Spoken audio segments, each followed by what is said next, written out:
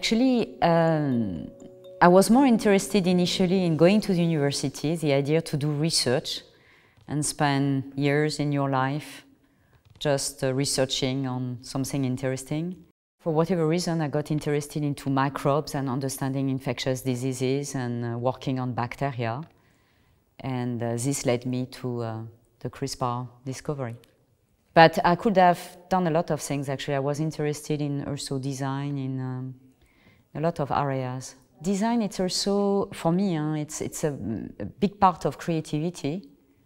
And it's, you know, you construct different things and you come up with different types of design. With CRISPR, at least the research that led me to CRISPR was a little bit also this kind of path.